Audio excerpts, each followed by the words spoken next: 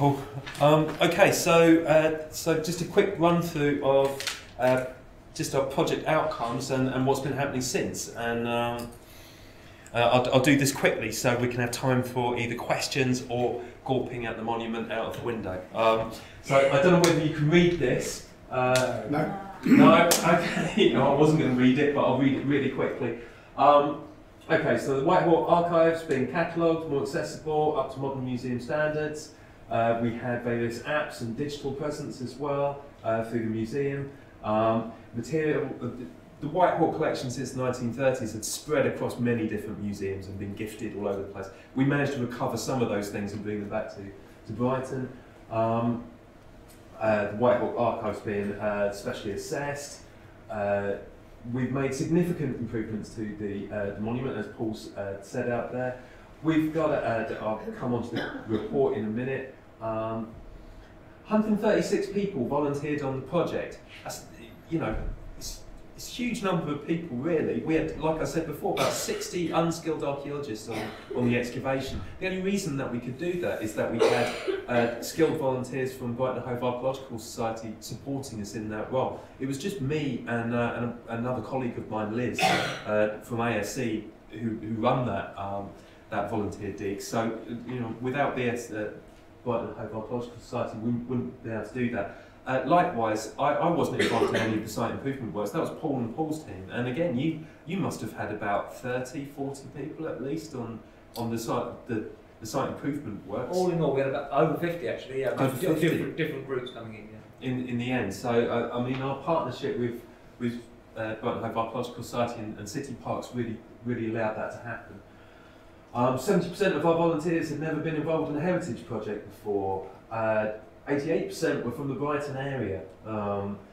You know, we really tried, and this was Hillary's work as well, to encourage volunteers from the local community. And we went to schools down in Whitehawk and surrounding areas, we went to festivals down there. We tried as much as we could to involve the local population. Again, I'll come on to the open day at the museum in a bit. So our outreach programme to schools and colleges, community centres, and we engaged about 700-800 people through that. I think John said as well, but Brighton and Hove Archaeological Society after this also started conducting more engagement, going to schools, making school visits and things of that nature. And we've also supported, the project also supported other community initiatives in their grant applications. And basically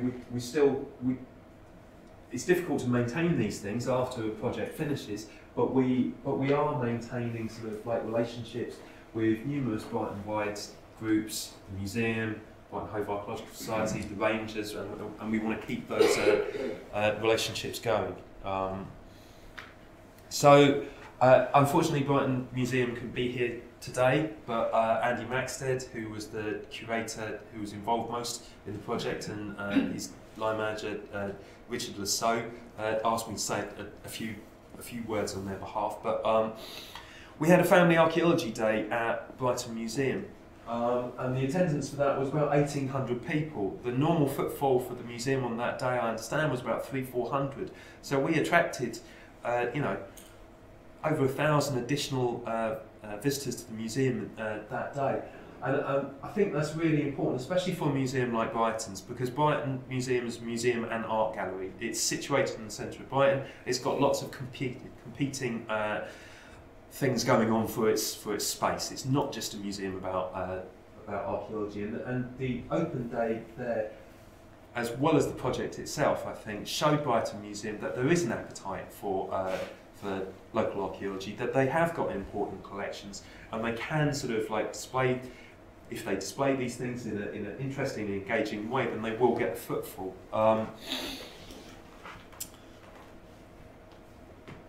So an important part from our point of view was to make sure that the reassessment of that archive that hadn't been looked at properly since the 20s and 30s, apart from a dating programme undertaken by English Heritage through the Gathering Time project with Alistair Whittle as well. So we created our post-excavation assessment report, which details all of the finds assessment and the other work that we did in the field. That's available as a PDF. It's online on our website. If you can't find it, come find me afterwards, and I can show you how to get a copy. And after the event, I also produced an article with contributions from the specialists as well, and published that in SAC, so we could get that out there.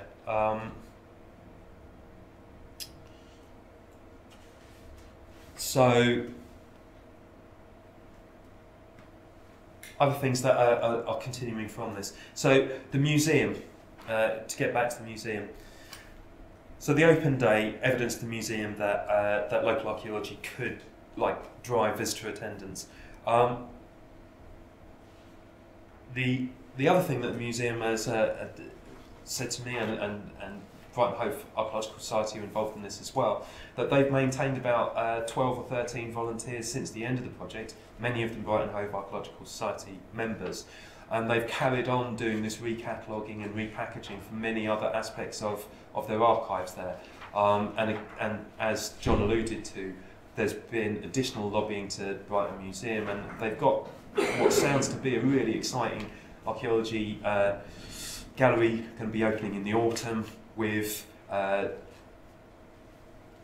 can't tell you too much about it, but looking at Brighton residents through the millennia basically, and it would be well worth a visit. The archive from Whitehawk Camp is really important. Been worked on as part of the Gathering Time project, provided one of the best dated causeway enclosures within that project. Since we reassessed and improved that archive, we also started talking to other colleagues in other organisations and making them aware that now this archive was more accessible and available for use. This has led to the museum assisting the Natural History Museum, UCL, Manchester Uni, Durham Uni, Winchester Uni, all in studying the Whitehawk archive. That's important for the museum as well, because it shows the museum that their archives and collections are being used properly, and that's an important thing for them too. The other amazing thing is that, when a project, like I say, ends like us, then you can all of a sudden very quickly disappear. We've all been engaged in it for a long time as individuals, but it's Brighton Hove Archaeological Society and, importantly, City Park and Paul as a ranger who maintains that link. I mean, and Paul is continuing with site improvements on the site. I've spoken to him after the end of the project in the installation of the chestnut pale fencing and things in order to facilitate the sheep grazing better. As I mentioned before, we also sponsored other sort of community projects. This is a film that was undertaken by the Red Earth Environmental Arts Group called Whitehawk Hill. I don't think it's available yet. It is online. Is it? Yeah. It's installation. Installation. Film installation. But again, maybe if you ask Matt, he might tell you what the link of that is. Through the project as well, we became engaged more with Brighton Hove City Council, and as Paul said as well, the biosphere, UNESCO biosphere, which we're in at the moment, which links human activity to ecosystems and what interaction occurs between the two. So we became a partner within the UNESCO biosphere. And we were also invited to take part in the research and monitoring strategy and helping to form that. And through that process, we hopefully have influenced that in a good way. And now one of the research aims states about cultural heritage and natural heritage, and looking at the interaction between sort of human populations and the ecosystems over time, and hopefully we'll be able to apply for more funding and carry on in that vein. And just to say at the end, we received highly commended award from the CBA, the Marsh Award at the end of the project. So I just thought I'd better stick that up at the end just to show you all. and that's me. So I'm sure Dominic will now chair if you have any questions, and if not, we can have a look at them.